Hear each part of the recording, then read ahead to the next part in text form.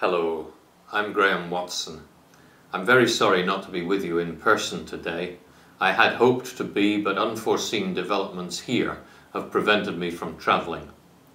What I would like is to send you very best wishes for a successful conference. I think it's hugely important that liberal-minded people in Hungary come together and plot a path forward for the future. Hungary desperately needs a viable liberal force. Viktor Orban may claim to be a liberal. Much of what he has done in government has shown that he is anything but. We need a party that will fight for freedom of the press and media.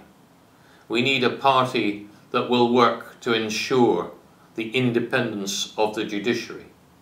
We need a party to support the vital need for an independent central bank, and a party that will resist all of the attacks on freedom that are carried out either by the government or by others wearing extremist clothes. Hungary is a central member of the European Union.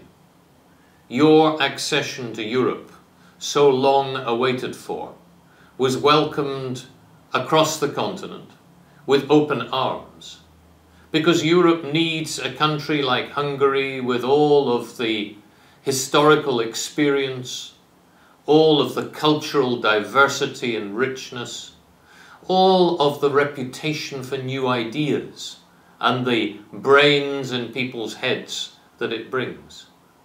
Hungary has an important contribution to make to the European Union, but I believe too the European Union has an important contribution to make to Hungary. And part of that is insisting on the democratic rights and freedoms to which we have all subscribed. Europe is, in many ways, a remarkable place. It is the only continent completely free from the death penalty. It is a continent in which people in prisons are not tortured. It is a continent in which attacks or threats to the physical integrity of individuals by the state are extremely limited, and when they do occur, are opposed very strongly. It is a continent in which the freedom of expression, the freedom of assembly, the freedom of conscience and thought, and the freedom to develop oneself as one chooses are anchored in our constitutions and our bills of rights. Of course, there is much to be achieved.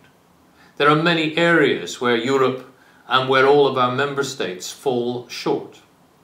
One of them is the fact that we fail to integrate properly into our society almost 15 million people of Roma extraction in many countries across the continent.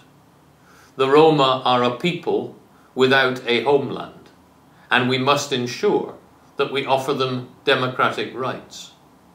We fail too, in many countries, towards our young people, not being able to offer them the jobs that will give them dignity and a purpose in life.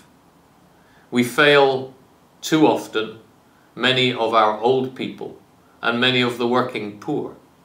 And we are struggling to ensure that sovereign debt is properly dealt with, that our banks are sufficiently well capitalized, and that we are investing enough in innovation to ensure that our economy will be a success. Liberals fight for all of these things, and you in Hungary have a great tradition of fighting for them too. I hope that from your discussions today will emerge the basis for the creation of a new liberal force in your country. European liberals and Democrats stand behind you in this. We stand ready to help.